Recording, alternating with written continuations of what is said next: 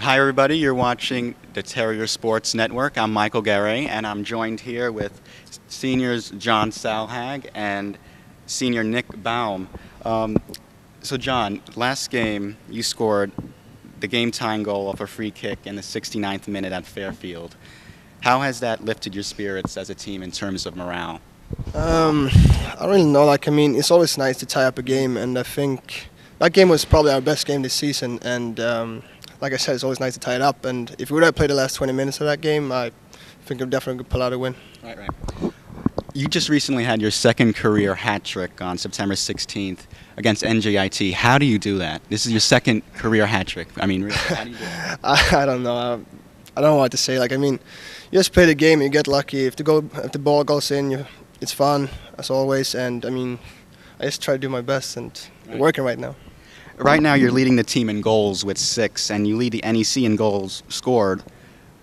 To get to this level, how long have you been playing to just be at that level of play? How do you do it? No, I've been playing soccer my whole life, Right. or football as we call it in normal countries. Right. I'm kidding.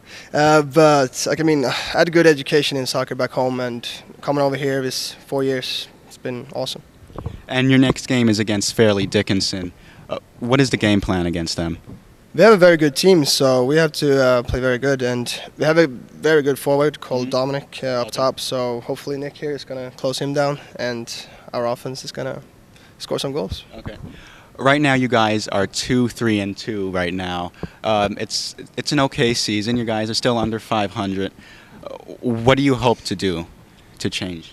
We had an all-new team this year, a lot of new players coming in, and the first games was all right, but I really think we started to put it together, and hopefully we can win the whole NECs and hopefully go into the tournament.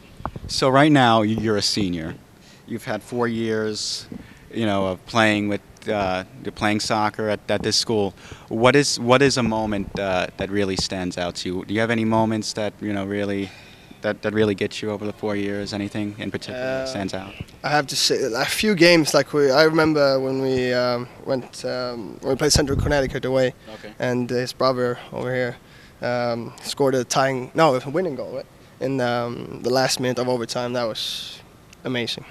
Okay, we're going to switch to senior captain, one of the Baum brothers, Nick Baum.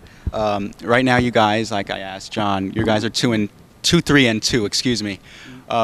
What is your take as to what the team has to do to turn the season around, just to be a little bit better?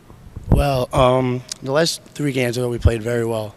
So if we just continue that, listen to the coaches, be disciplined, work hard, I think we'll be fine. So now that you're a senior, have you taken that leadership role? How pivotal is it for you to step in as the guy that your teammates look up to, since you're the captain? Well, yeah, like John said, we have a lot of new players, freshmen, sophomores, need somebody to look up to, and I got to be the leader on and off the field. So I try to be that. He did a good job. Now, like John said, he has some memorable moments. Do you have any moments in particular that really stand out over your 4 years here at St. Francis? Probably just playing with all the guys that come through St. Francis, all good guys. But most memorable, probably the 8-game winning streak we had my sophomore season. That was unbelievable, so I would say that. I'm going to switch to one of the questions which you probably hear all the time. What is it like playing with your twin brother? Well, I really don't know what it's not like to play with him, so it's just, I don't mind it at all. I love playing with him. I've been doing sports all my life with him, so it's a good experience, I think.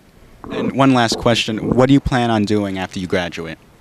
I would say something in the law enforcement, government, FBI, CIA, something like that in that field. That's what I like to do. What do you plan on doing after you graduate?